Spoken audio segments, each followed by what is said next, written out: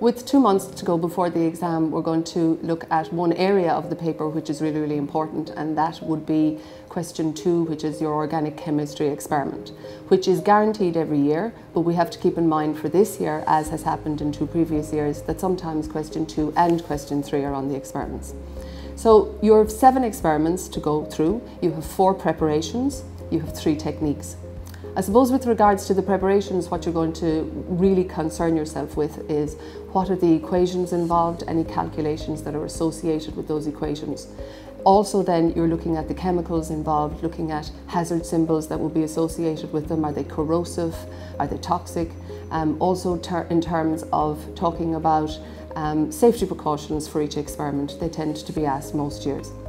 When it comes to dealing with pieces of equipment, as is the case with all questions in section A of the paper, you're going to have to be able to make sure that you can describe precisely how to use the equipment in the proper manner that it's necessary for in the experiment itself.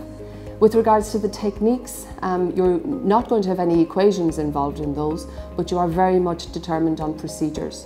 So again, are there any diagrams necessary for the experiment? Can you draw them in under 2 minutes? Are you able to label at least 5 labels per diagram? When you're talking about the procedures, we'll say you could be asked a question on just one of the procedures, or as happened in 2018 where they mixed a whole load of different procedures in together. Similarly, 2016 did that. So be prepared for the fact that it might be just more than one of those experiments, do you know what I mean, that comes up in that particular part of the paper.